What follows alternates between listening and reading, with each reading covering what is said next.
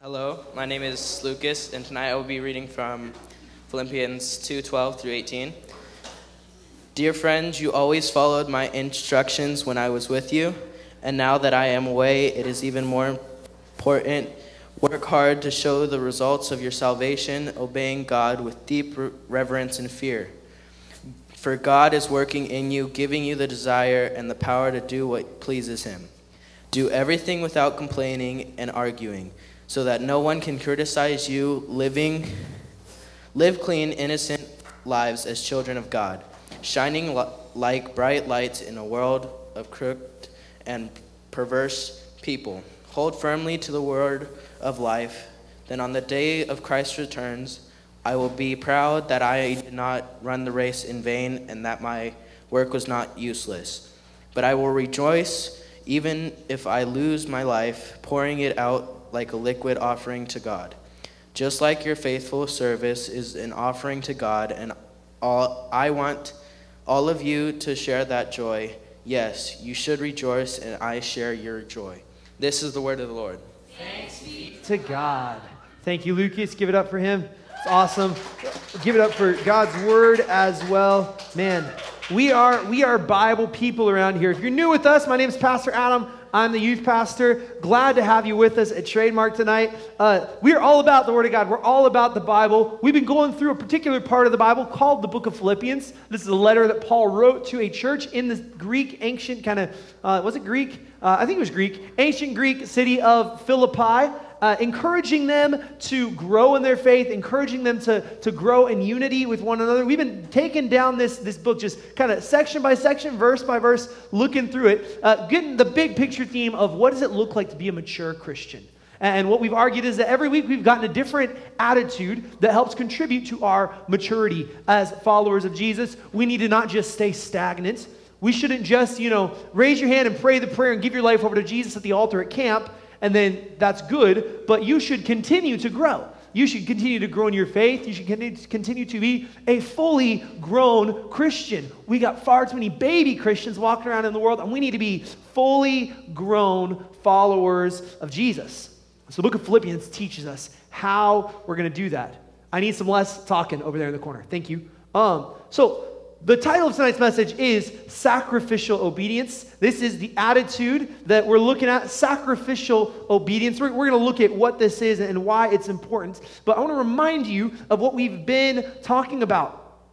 We're told we need to follow the example of Jesus. That's what Paul said last week. We looked at this massive poem, this hymn, this really important passage that's at the center of the entire letter, where Paul tells the story of Jesus' life and then says, hey, this is your example to follow. Jesus surrendered his life. He sacrificed himself. He laid himself down for other people, and we need to imitate that example. We need to sacrifice ourselves in how we live in the world, in how we treat one another, in how we follow God. We need to lay our lives down. As a Christian, your life does not belong to you. As a follower of Jesus, my life is not my own. It belongs to God. And so life is no longer about what I want to do or who I want to become.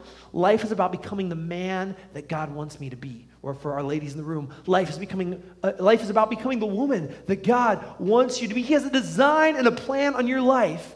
And we need to lay our plans, our designs, our desires down and walk in the plan that God has for us. And the way that God forms us into the person that he means for us to be, God forms us through obedience. You can write this down. Obedience matters. Obedience matters. Look with me at verse 12 and 13. Very important section here in this letter. Dear friends, you have always followed my instructions when I was with you, and now that I'm away, it is even more important.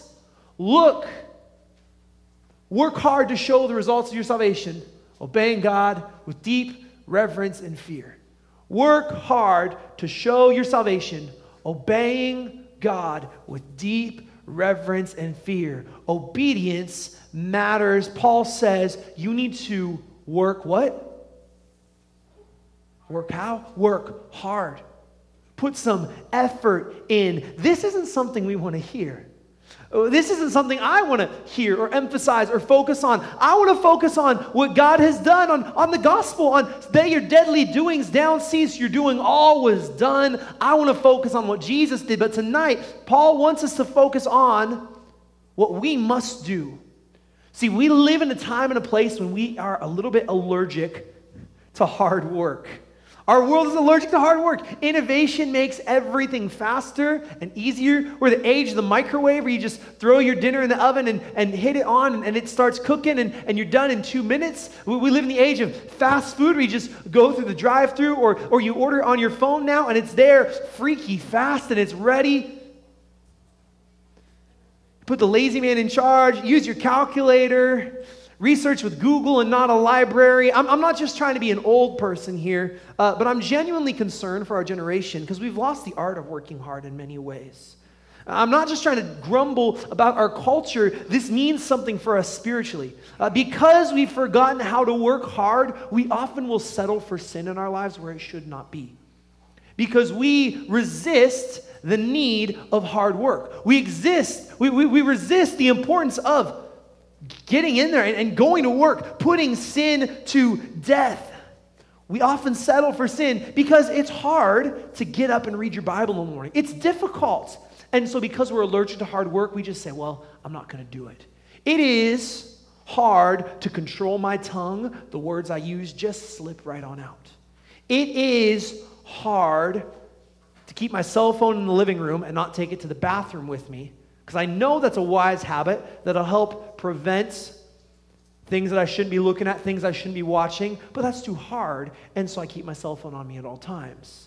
It's hard to be respectful to other people even when I'm being disrespected. It's hard to honor my parents even when I feel dishonored. It is hard to do those things, and because we live in a culture that's allergic to hard work, we will have a tendency to say, it's too hard.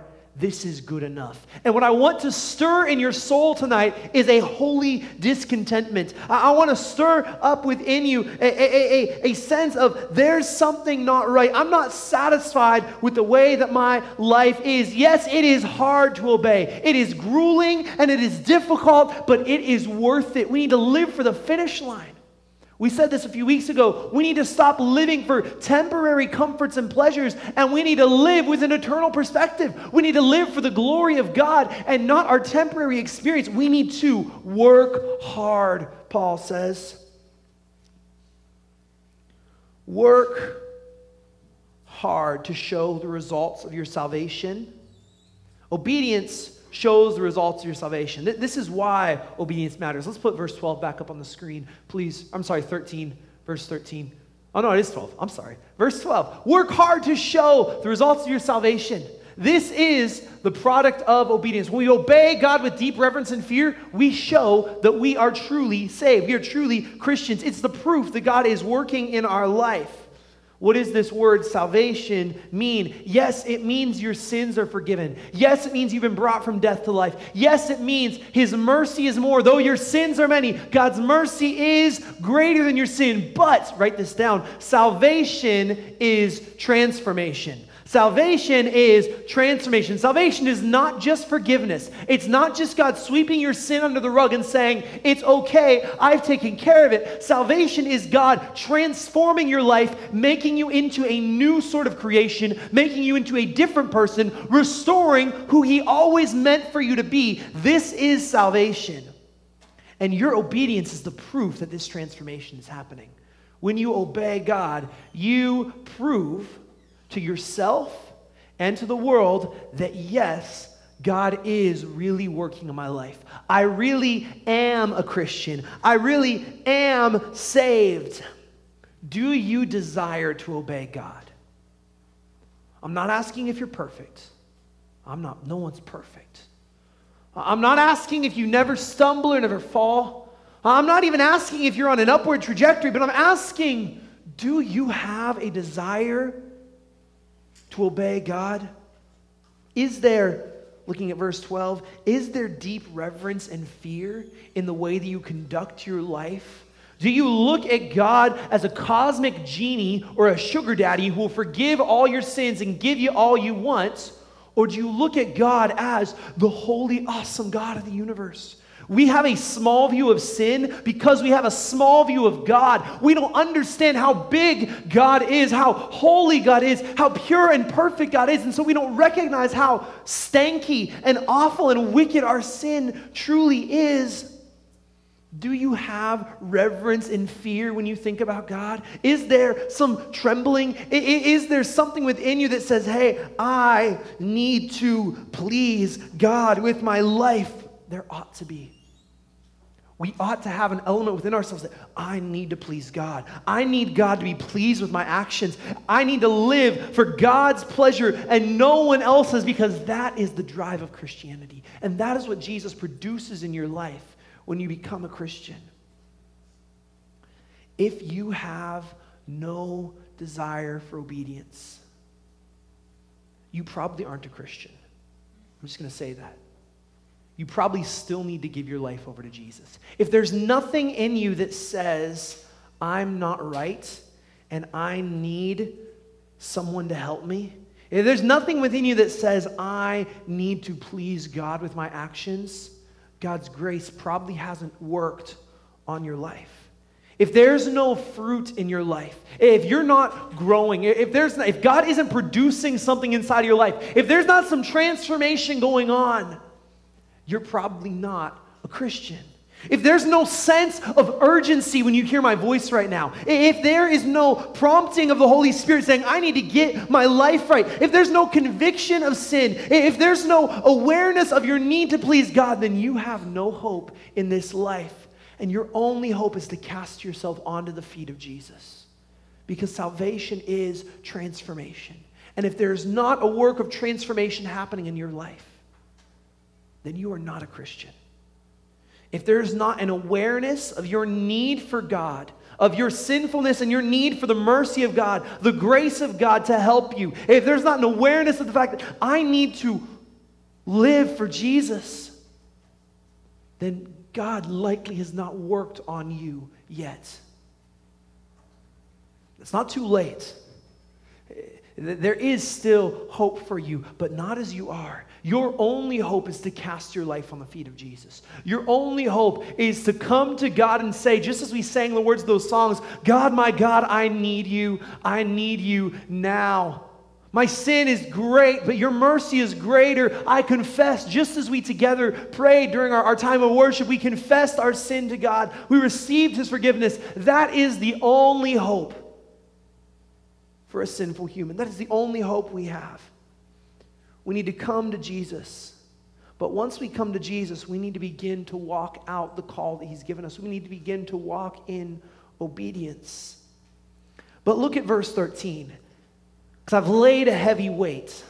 I've laid some pressure on you. Hopefully you sense a little bit of a gap between where you are now and where God wants you to be. But look at the grace of God in this verse right here. For God is working in you, giving you the desire and the power to do what pleases him. Obedience is necessary. Obedience matters. You need to obey God with deep reverence and fear. The KJV says, work out your salvation with fear and trembling. But God is working in you. You got to do some work, but God is working in you. Obedience does not save you. God's grace is what saves you. We're going to look at this more in a couple weeks. This is where Paul's going to go in chapter 3, and he's going to tell us more about the grace of God that transforms us and saves us. But we cannot rely on our own efforts and obedience to please God. As important as obedience is, as much as we should have a desire to please God, we need to recognize that desire, that power, it comes from God. Obedience does not save you. God's grace saves you. But catch this. The grace which saves you also makes you obedient. Let's look at verse 13 again. The grace that saves you also makes you obedient. God is working in you. He's doing something in your life. Salvation is transformation. God has given you His grace. He has saved you. He's brought you from death to life. He's brought you into His kingdom. And now this is what He's doing in your life. He is giving you the A, the desire, and B, the power. A, the desire. The desire to obey God is not something you need to work up in yourself. You don't need to beat yourself into some fervor or get yourself into some frenzy and get frothed at the mouth and crying alligator tears. God works this desire inside of you. God convicts you of sin. He gives you His Holy Spirit. Upon the moment that you come to receive Jesus, He places His Holy Spirit within your life, seals you for salvation, and His Holy Spirit is constantly prompting you and reminding you, hey, this isn't how you ought to act. Hey, this isn't wise. Hey, this isn't good. And if you hear that voice, then take heart, because God is working in your life. If you hear His voice, take heart, because He is giving you the desire to please Him. Conviction of sin is a gift. So often we treat the Holy Spirit's voice as something that we hate to hear. We think of it as this nag, and we say, would you just shut up and leave me alone? But He won't, because He loves you too much to leave you in your sin. He loves you too much to let you run away from Him. He loves you too much to let you disobey so greatly that you would offend permanently the grace of God. His Holy Spirit seals you and keeps you and holds you and reminds you, no, don't go there. No, don't say that. No, don't wash that. No, don't do this. No, that's not wise. No, look at Jesus. This is the example. This is God's gift to us. He gives you this holy discontentment. He gives you this awareness. I'm not satisfied. Listen, if you hear my voice and you say, oh, I'm a mess, I'm in trouble, that's good news. Rejoice, because that's God's Holy Spirit speaking to you. If you hear my voice and think, oh no, I might not be a Christian, that is the best news in the world, because it's the guarantee that you are a Christian. If you hear my voice and you don't care what I'm saying, you can't wait for me to shut up so you can get on to the next thing tonight, I'd be so concerned for your soul. I am so concerned for your soul. God is giving us the desire to obey Him, but He's also giving us the power, and this is such good news. Because not only do I desire righteousness, but God is going to let me do it. He's going to give me the strength. I can't obey on my own. You can't be good enough on your own. But with Jesus Christ working within you, you can please God. You can work out your own salvation. You can live an acceptable life, because God is working in you, giving you A, the desire, but B, He's giving you the power to do what pleases Him, the strength to do what is right, the strength to say no to temptation and yes to righteousness. The strength to ignore the voice of the enemy knocking on your heart and pulling you and calling out to you and to say, no, I'm not going to live for that. I have something better to live for. This is the grace of God at work in your life, giving you power. You won't be perfect, but you should strive for perfection, because God is giving you the power. You will not be perfect, but you will be victorious. Man, you should write that down. You will not be perfect, but you will be victorious. You will win the fight against sin. It's going to take longer than you like. This is a long process. I hope I've gotten you hyped up a little bit for the grace of God, but I don't want to oversell you. I don't want you to think that tomorrow morning, because I'm a Christian, all my problems are going to go away and I'm never going to struggle with sin again. Rather, God is over years, over decades, most likely, going to work on your heart slowly, gradually transforming you into the image of His Son. This is the process of salvation. This is the process of transformation. Salvation happens in an instant when you confess your sin. You are fully forgiven, fully, freely, forever, past, present, future. And then for the rest of your life, God is working on you, turning you into His masterpiece, working in your life, chipping away at old habits and bad patterns and making you like Jesus. What you will see, you'll look back at your life and you'll see a story of transformation. You'll see the story of salvation. You may not see it now because you're 15, because you're 12, because it's only been a few years that you're walking with Jesus. And so don't get discouraged right now. Keep walking, keep following, keep obeying. And in 10 years, you will have such a story. In 20 years, Oh, the goodness of God on your life that you'll be able to see. In 40 or 50 years, man, if you haven't sat down with a senior saint and asked them to tell you about how God's been working in their life over the years, you got to do that. You got to do that. I'm so grateful for men and women in our church who have lived long, faithful lives who I can sit down with, have breakfast with them, and just say, tell me how God's worked in your life over the years. And I can hear stories.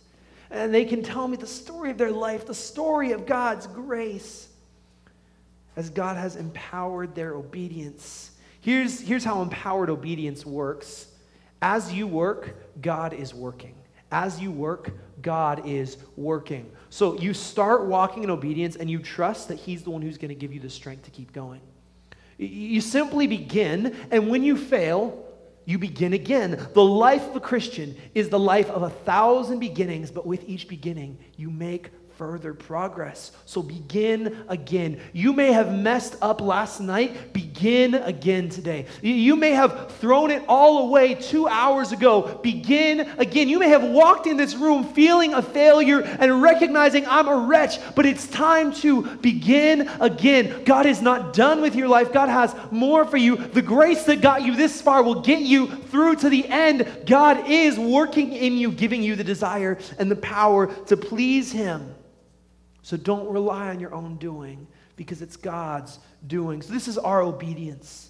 It's so important for us. It's so important for our salvation. It's important for us in honor of Jesus. But I want to touch on one more thing, because this text doesn't stop here. Obedience is also something for other people. So I want to briefly talk about why we should obey for the sake of others. So look at verse 14 and 15. Do everything without complaining and arguing, so that no one can criticize you. Live clean, innocent lives as children of God, shining like bright lights in a world full of crooked and perverse people. You can write this down. Obedience is a witness to non-believers. Obedience is a witness to non-believers. We've talked about this before. You are an example to the world around you. If Jesus is in your life, if the process of salvation is Jesus transforming you into a reflection of His own self, if the process of salvation is God transforming you to reflect Jesus, then you need to reflect Jesus into the life of other people. How are other people going to see Jesus? Is Jesus walking around in flesh right now? Of course not. But, of course He is, because His body is walking around with flesh. There's a reason the Bible, you ever thought about that? The Bible talks about the church as the body of Christ. Maybe you've heard that before. This is because as God transforms us, as God works in our life, we reflect Jesus and we become the body of Christ. We become the physical representation of Jesus to the world as we live a life of humility and love and kindness. As we live a life rejecting sin and choosing righteousness, we become an image of God to the world. Your obedience is a witness to non-believers. And so work hard to make that reflection shine brightly. If other people followed your example right now, the way you're living, in your speech, in your attitude, in your actions, would they be closer to Jesus or further from Him? Just an honest question, and it's good to ask yourself that every once in a while, fairly often. In fact, I challenge you, ask yourself that question every morning. If people follow my example today, will they be closer to Jesus or further from Him? And then try to live your life every day in a way that you give this good example, this good reflection to others. Obedience is a witness to non-believers. When you reflect Jesus in everything you say and do, you prove that the gospel is true. You prove that there is hope for people to change. You prove that there is a better life to live than what the world offers. So, live well, witness well. But here's the other thing. Obedience isn't just a witness to non-believers. Obedience is an encouragement to other Christians. Verse 16. Hold firmly to the word of life. Then, on the day of Christ's return, I will be proud that I did not run the race in vain and that my work was not useless. But I will rejoice even if I lose my life, pouring it out like a liquid offering to God, just like your faithful service is an offering to God. Paul says, obey for the sake of others, but also hold firmly to the word of life so that I will be proud. This is Paul speaking to his church. I, your pastor, your apostle, the person who planted you, the person who's encouraging you, I will be proud by your obedience. Your obedience is an encouragement to other Christians. When we obey, we remind each other that we aren't alone in the world. It's hard to be a Christian in 2022. It's hard to be a Christian attending high school in Moreno Valley or Paris. It's hard to be a Christian, gosh, it's hard to be a Christian attending middle school in Moreno Valley. It's so difficult. But when you live as a Christian, you encourage everyone else around you, hey, this is something you can do. And when we all live as followers of Jesus, we encourage one another. We show each other, hey, this is possible. This is something, and I get encouraged by your obedience, and you get encouraged by your friend's obedience. And when we all live for Jesus, we get this, to be cheesy, not just a peer pressure, we get a pure pressure. Yeah, not just peer pressure, pure pressure, P-U-R-E. Your obedience, your passion, your participation, it helps others be more passionate. Even on a Wednesday night, when you show up in the room, gosh, when one or two of you are lifting your hands in worship and entering in and participating, it's an encouragement to the rest of us to, hey, let's enter into worship. When one or two of you start singing loudly and participating, it's an encouragement. The others, they hear your voice, they say, oh, I'm going to sing too. You sing. I was talking to Pastor Gabe on Sunday. He said, hey, we need to sing to one another when we come together in church. I'd never thought about that before. It's kind of wild, but it's true. We sing so that you can hear me and so that you can hear me and so that you can hear her and she can hear you and you can hear him. We sing for each other, encouraging one another. It's an encouragement when we gather together. When you participate in the sermon, when you shout out amens and that's good, it's an encouragement to your fellow listeners to say, oh, I should pay attention right now. When I'm struggling to obey, your obedience spurs me on. This is the one time the Bible tells you to be competitive. To compete with one another, outdo one another in showing honor, compete to be the best obeying Christian, not so that you can lord it over everyone else, but so you can set a good example for others to follow. And when you begin to obey and tell your friends about the way you're obeying, not to brag or to make them feel bad, but to encourage them, hey, it's possible. You actually don't have to use the F word in every sentence. You really can do it. You really don't have to listen to songs with explicit words in them or songs that glorify sex and violence and drugs. It's really possible. That's really going to be okay. You really don't have to watch pornography. That's really possible. We live in a world that wants to normalize that and shove it down your throat and say that that's what everyone's doing, but you don't have to. We can live this counterexample, this countercultural life.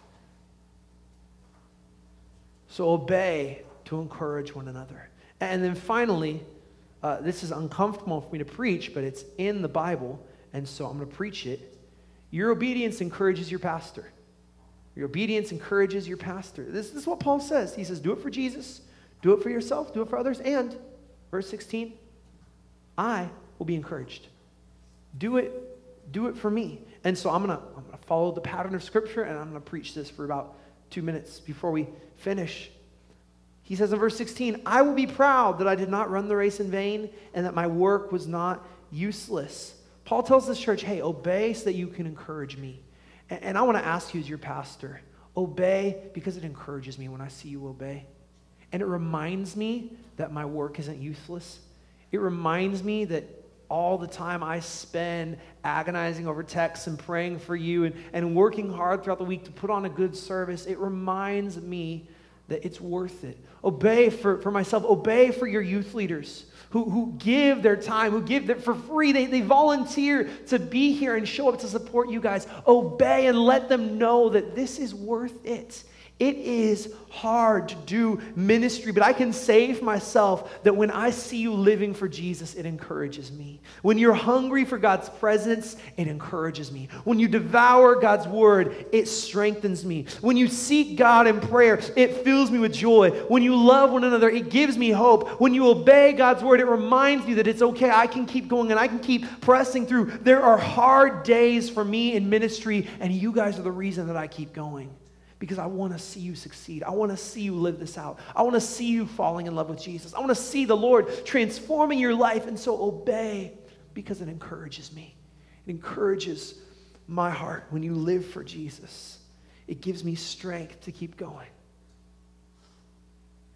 And even when my life is poured out like a drink offering, when I come home at the end of the day empty and drained, when I feel like, oh, I just need to quit tomorrow morning because there's nothing left, your obedience encourages me and keeps me going. So keep obeying. Keep living for Jesus because it's an encouragement to other Christians. Obey. It matters. It's worth it. So do it. Do it for Jesus. Do it for your own salvation. Do it for others. Do it for non-believers. Do it for your pastor. Let's pray. Jesus, I thank you for your word. Lord, I pray that it would lay heavy on our hearts tonight. Would we feel the weight of what you've spoken? We've heard your voice speak through your word, and you have called us into following you, into obedience to your word, into submission to your will.